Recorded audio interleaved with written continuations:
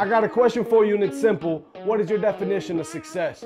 Because whatever you define success as is what you will strive to become whether you realize it or not. When you submit to God's call in your life, He will take you further than your peers could ever understand. He will give you a supernatural energy that the rest of this world doesn't get. He will take you to new levels. He will provide for you, and the rest of your life you will live in satisfaction knowing that you're accomplishing things that nobody else could. Why? Because you put your eyes on your Creator rather than chasing His creation. So my question for you is simple. How much do you want to know what God has for your life?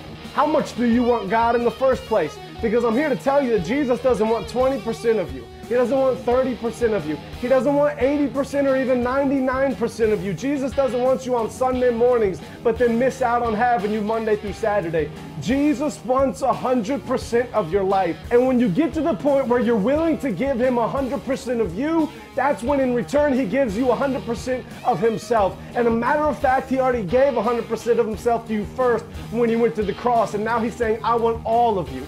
But a lot of people think that the reason Jesus wants all of us is because He wants to give us a bunch of rules and regulations and religion. And He wants to try to make us more spiritual than the next guy. What Jesus wants for you is for you to live a life of freedom. What He wants for you is for you to chase the dreams and the call that He built you for, that He made you for, that He created you to do, that He knew about before the world was ever formed, that He said, you by name, this is why I'm making you. And I don't want you to do it half-hearted. I don't want you to give 30% to this. I want all of you, and I want you to give yourself all to this for my glory, because the Bible says in everything that we do, we should do it with excellence. And I got to tell you something, if that's the case, then those of us in the world who have a relationship with the Creator, our creation should be on a different level.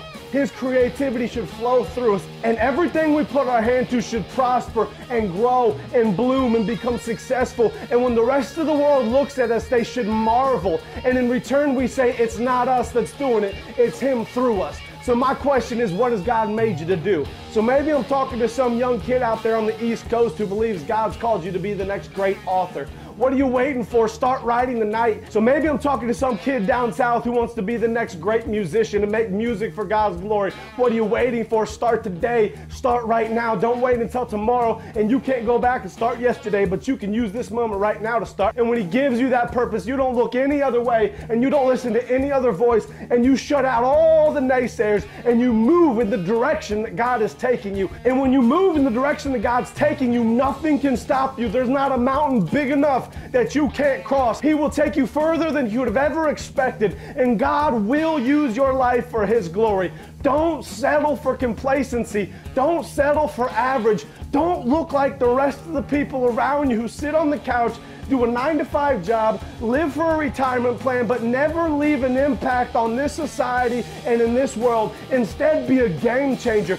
Do something with your life. Live sold out. Find out what it is that God's created you to do, and then you run and you run and you run and you don't stop, and you work towards that call. I don't know who you are, but what I do know is that you can't get back yesterday and you can't jump into tomorrow yet, but what you can do is get up right now and start working on what it is that God has created you to do. And you can be anyone, and you can do anything. And it doesn't matter the color of your skin. It doesn't matter the place that you were born. It doesn't matter the neighborhood you grew up in. It doesn't matter the money in your pocket. It doesn't matter who you know or who you don't know. What matters is that you follow Jesus over everything. And when you put Him first in your life, you will excel. And through your life, you will bring Him glory. And when He's glorified, you're satisfied. And that's the perfect equation for success and for life and for happiness. And all these things will be added unto you, but it's on you to get up and to go and to start fighting. Success at its most raw state,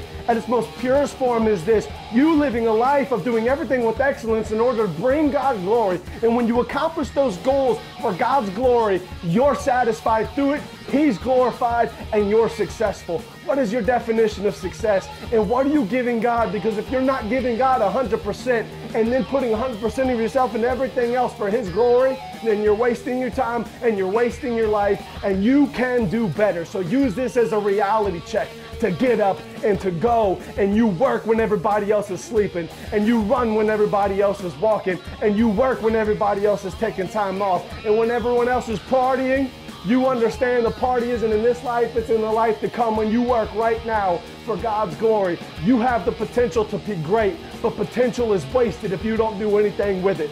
So wherever you're at, whoever you are, whatever your age is, whatever the color of your skin, whatever your sex, whatever it is, you can be great. But it starts today.